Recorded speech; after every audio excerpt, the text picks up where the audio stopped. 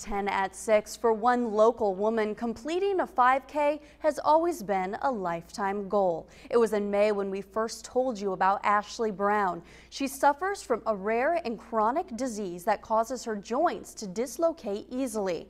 Now, 3 months later, we continue to follow her journey as all of her training is put to the test. News 10's Lindsay Yates has more on the inspirational story. You may not know by looking at her, but on some days it's difficult for Ashley Brown to even put one foot in front of the other. There are days that I wake up with hip dislocations and I have to be in bed for the whole day. That's because she is battling a rare illness known as Ehlers-Danlos, or EDS. That means her body doesn't produce enough collagen, often making her joints weak. My whole life I've always been told by all of my doctors that I would be in a wheelchair by the time I turned 30. And I turned 30 in April. Not only is Ashley not in a wheelchair, but she's walking her first 5K. I'm not going to be in a wheelchair, I'm going to do a 5K. And so it was something that I had to prove.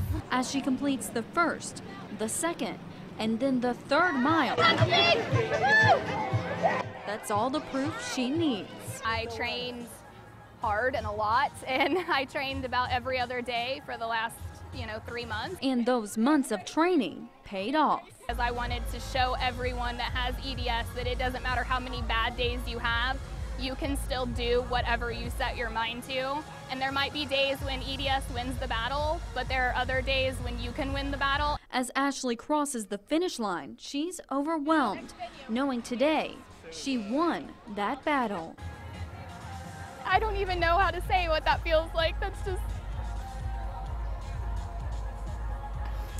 I'm so proud of myself. In Terre Haute, I'm Lindsay Yates, News 10. If you would like to learn more about EDS and donate to the cause, you can visit our website. That's WTHI-TV.com.